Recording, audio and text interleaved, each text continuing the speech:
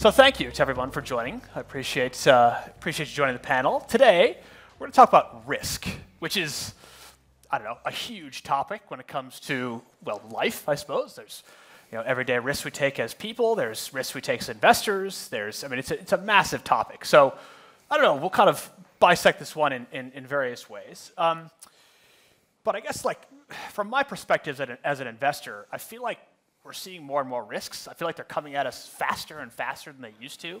I think about my experience in the markets anyway, and not long after I left uni, there was the GFC, and then there was major political change, there was the pandemic, there's climate threats. I mean, it just seems like just one thing after another, these risks are accelerating. So I used to tell people that, in the 10-year bull market we were in, the biggest risk was not being invested at all.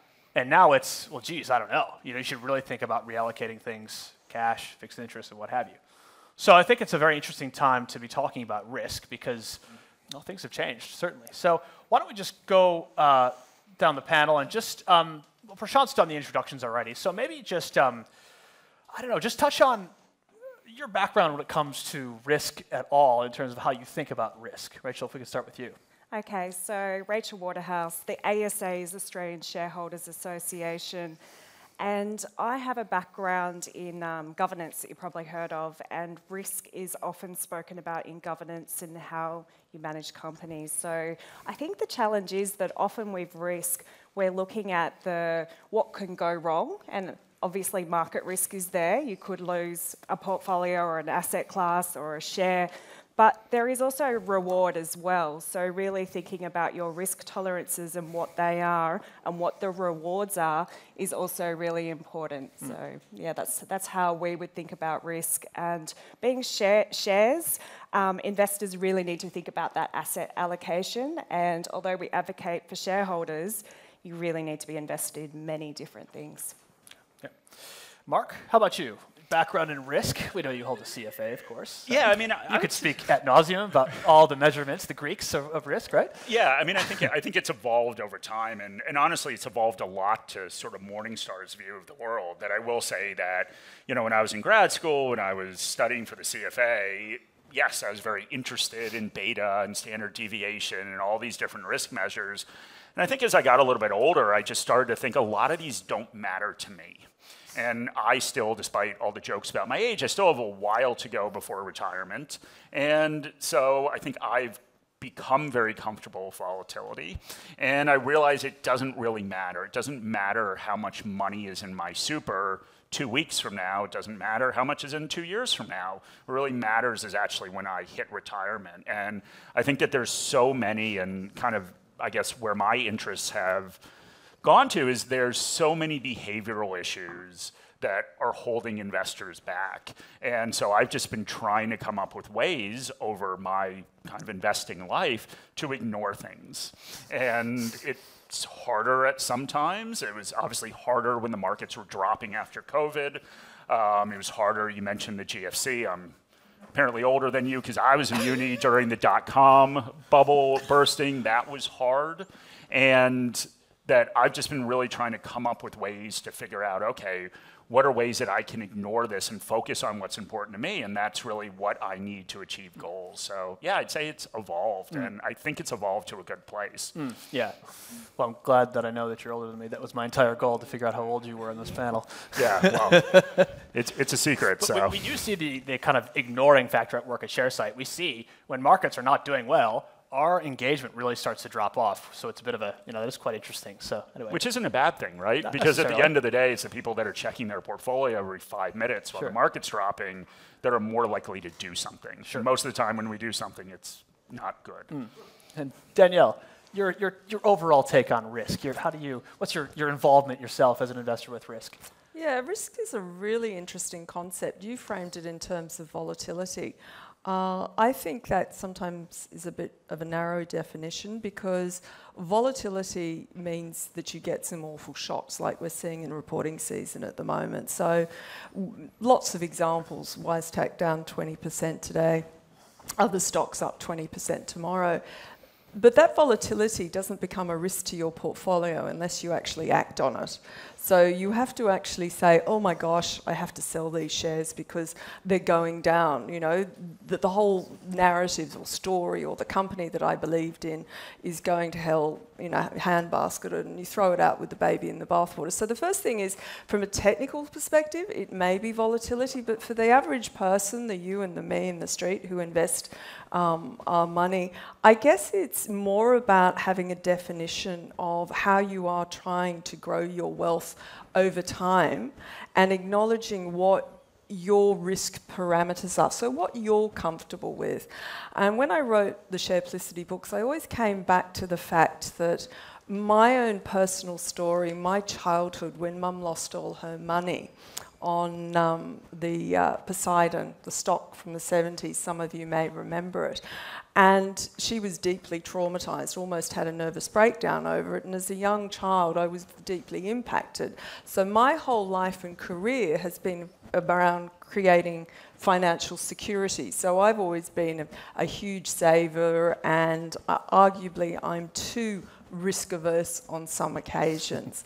So once you can acknowledge which type of person you are, how you see risk, whether you're if you're a huge risk taker, then you have to be prepared to possibly be very diversified, because if you're going to go into private equity or venture capital, you just don't do one exposure, of which I managed to do and quietly, you know, wrote off £25,000, which was, you know, I could afford to at the time, but I wouldn't do it now.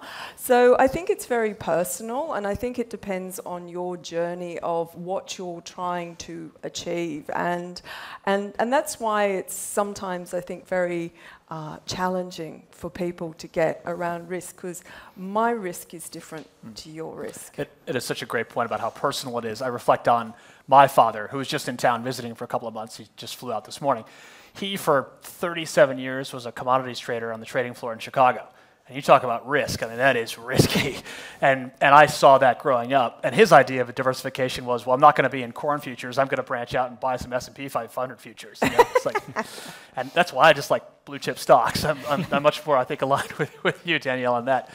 That is very interesting. So I guess to kind of, I don't know, try to draw up some kind of contemporary today examples, I just want to go around the panel quickly. Like, what risks are keeping you awake at night, Rachel? What are you thinking about right now in terms of risk? What are you thinking about in terms of how you might change your allocation or your portfolio? Okay, so I'll talk about our members first, Please and do. then myself second. What our members often talk about is diversification and not feeling that they are diversified enough. We also see that in the ASX investor study that came through, showing that a lot of investors, and I think there's 9 million investors in shares, don't feel that they're diversified enough, and women in particular. So, you know, thinking through, is my portfolio, is it how it should be? Is it got the right weightings? Members often comment around, maybe I've got too many bank stocks, mining stocks. So those are the things to really think about. The second point that ASA often talks about, which is similar to what Mark was saying, is avoid the noise. So we've got noise, we turn on the TV, we look at our phones as soon as we wake up. But that could actually, the behavioural side could make you make a decision that's not the best decision for you. So that's as far as our members. Myself, what keeps me awake? Well, I try not to look at my share portfolio too often. I mean, it's really easy to do that, but I have to remind myself of the time horizon. We've all got different personal investment plans and time horizons. And for me, I'm leaving a lot of things for the long run and taking advantage of compound interest. But that's not everyone's situation. Some people really need that income generation and need to be thinking about that. And when the market downturns, then that is a concern and people get worried. But you need to think about what's your financial plan. And if you don't have one written down, you can do it yourself, you can get advice, put that down and think about, what are my goals, how am I tracking, what would be successful. And just specifically on the point of your members, you mentioned kind of the split between miners and banks. Are we thinking, are they talking about overseas investment exposure there? Yeah, that's the other point. I realize Actually, it's the Australian shareholders, but you know. Yeah, you're talking about like the 2%, you know, exchange of Australia versus having international shares. That's the reflection also often of our shareholders is, well, maybe I've got too much in the Australian shares. So thinking about how do you get access, how do you diversify, do you go into exchange-traded funds? Those are the things often our members are thinking about, but often with ETFs, if you've got 5 ETFs, you've really got to know what's in those 5 ETFs because they may be the same companies, and therefore you're not as diversified as you think you are. So I guess thinking about, you know, what's the weighting of your portfolio? Do you have enough access to international shares? And really avoid the noise. It's hard, it's super hard to avoid the news in the morning, but you really need to think long-term. If long-term is your plan, some people do need their cash within 1 to 2 years because they've got plans of a fabulous holiday or something else that they want to do. Yeah, you make that point about ETF concentration and overlap. I mean, right now, the stat escapes me, but the returns of the S&P 500 are coming from, what, 7, 8, 10 stocks in one of those ETFs? So, yeah, exactly. Mark, risks on your mind, either from a house view at Morningstar or you personally? Yeah, I mean, I guess the first thing I wanted to say is that there are always hundreds of reasons not to invest. And I think one of the problems we get into and what we forget is that at any point in time, there are all these risks floating around, whether they're actually come to fruition or just something we're worried about. And I want to start off there. I also want to say that, you know, one of the problems that investors have is the idea that you need to constantly adjust your portfolio to what's actually happening right now. And I think that's really dangerous because number one, a lot of people, of course, are wrong. And you know, even if we talk about a risk that's happening right now, of course, everyone's hearing about China and the issues happening with China. Well, if you went and found an AFR from the beginning of this year, what did every portfolio manager tell you to do? Invest in China. Yeah. So I think we just have to be really careful about this need to constantly adjust our portfolio based on what's happening. And, you know, I think right now the thing, and, you know, this is obviously a larger risk, I guess the thing that I would be most worried about is the level of debt in the world. And, you know, S&P put out this study at the end of 2022, just looking at really from the GFC and when interest rates originally went down, obviously all the way through COVID, how much debt has been taken out by countries, by companies, by individuals. And even if we sit here and we talk about some of the things happening in Australia, if we just look at mortgages. So if you go back to 1970, obviously a little while, mortgage debt in Australia was about 10% of GDP, and it's now 90%. And certainly we are hearing a lot, and it's 90%, and a third of all houses are actually fully paid off. So it's a lot of debt being held by a small amount of, or a relatively small amount of homeowners. So yeah, I mean, I think debt more than anything else, and obviously with interest rates going up, and I personally think that they are going to stay up for a while. I think that all of this interest rates are going back down to where they were is a little bit of a pipe dream and wishful thinking by people. So yeah, I think debt and things that start blowing up, and that's what we're seeing in China, right? Especially with a lot of the property developers and how much debt they have. Yeah. And Danielle, what risk concerns are on your mind at the moment? Yeah, it's an interesting question, isn't it? Debt's really interesting to focus on because debt around the world has gone up massively, and I know that we talk about our debt, so I think we've got some of the highest per capita debt because of mortgages here in Australia, but China is one of the most indebted countries in the world, but it's not an open economy. Yeah, debt has gone up hugely, but what does that debt do to economies? It actually slows down GDP growth. It acts as a depressant, okay? So the more debt you have, the more debt you need to grow an economy. So once upon a time, I can't remember the exact ratio, but you actually need to add more debt to get growth, particularly with ageing populations. Does that keep me awake at night? Definitely not. I had the privilege under my wonderful new job at Ausbiz to speak to Bill Browder who is quite famous for writing Red Notice, and a very interesting story, the Magnitsky Act, of which he was involved in. And why is this important? He was an emerging markets investor, one of the largest in the 1990s, and I used to work at a company called Bearings, which was a very large emerging markets fund until we blew up, so speak about risk. But nevertheless, my point is that we focused on geopolitical risk, and I agree with him. I think geopolitical risk has not only changed, but it is amplifying. You are seeing a dividing of the world. As we speak, we have the BRIC nations meeting down in South Africa, BRIC being Brazil, Russia, India, and China. And Putin can't go because he might be arrested, but hey-ho. But the point is the world having been so, I suppose, open to global trade, it grew post-World War II, if you're looking at long secular trends, that is being broken at the moment. So how do you invest around that? How do you invest around something like climate change, which is a massive systemic risk to every business, to every society out there? And I think it goes back to the fundamental thing, you don't want to stay awake at night, you know, going on about these things, because it'll do your head in completely. But companies have survived over the longer term. They have survived through wars, they've survived through pandemics. And a very wise fund manager, again, through ausbiz, who I've had the pleasure of speaking to, called Alan McFarlane, who's they're called the canny Scots because they're very astute fund managers. And he focused it right back on the thing. You want to own those great companies that can generate cash flow, that can produce dividends and have that resilience. And one way of mitigating the risk in your portfolio is investing in great companies that have the capacity to go through cycles. Now, the problem then becomes is that there's not a lot of them. And that's when it gets very challenging. And that's what Warren Buffett would say. And if you want to look into research, there's a gentleman called Professor Hendrik Bessenbinder who does amazing research about how few companies actually produce the returns for investors. So what I'm saying is, rather than being stressed about the events that you can't control, you look to what you can control.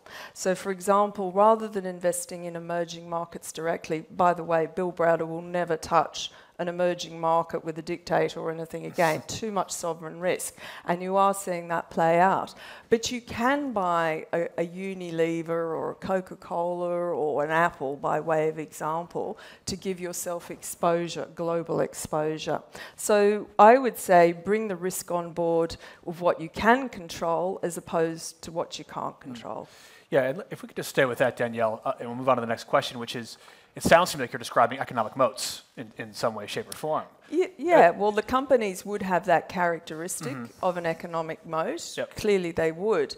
But resilience is almost what you're looking for in companies.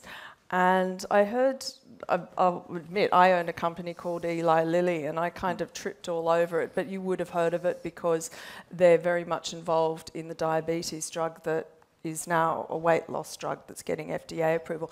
Well, this company, it's up hugely. It's probably now a momentum trade, et cetera, but it's back to its 1953 share price overnight.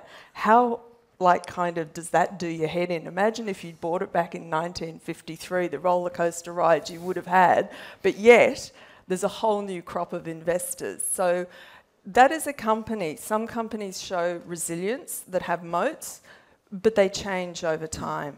That's a really good point. I've got young kids, and I'm investing on their behalf, and I think about it so differently than my own portfolio management decisions, and basically I just buy Apple shares for them. And that's a good example. Mark, any specific, be they indicators, ratios, I hate to get too technical, but anything you look at when you're assessing risk in your own portfolio, or what Morningstar kind of believes in when it comes to risk and how to kind of quantify it? Yeah, I mean, you mentioned moats, and obviously it's something that Morningstar does talk about a lot, but we also have a rating called the uncertainty rating. And, I think obviously when you are investing, you are buying a company. And I think we all need to understand that different companies have different types of business risk, right? And that's not any sort of risk that has to do with the share market. It has to do with the risk of that actual company. And I think it's just getting comfortable. So, a very simplified example is that a large multinational company that's been around forever, that has multiple product lines, that has low debt, has a very different risk profile to a very small miner who is hopefully going to find something and hopefully not run out of money before they actually dig it out of the earth. And I think people lose sight of that we think every company is the same. And so Morningstar actually has something called the uncertainty rating, which looks at that business risk and and that business risk can be financial. If a company has more debt, it is riskier. And the example I always use is during COVID, Australia had 2 airlines. Well, one went out of business. Why is that? Neither of them were flying. Well, Virgin had a ton of debt. And so they obviously could not deal with the drop in revenue when nobody was flying. So I think it's just looking at all those different factors of a company and finding what you're comfortable in. And there is no right or wrong way to do that. So riskier companies have a wider range of outcomes. So one is that they can go bankrupt. One is, of course, they could turn into the next Apple.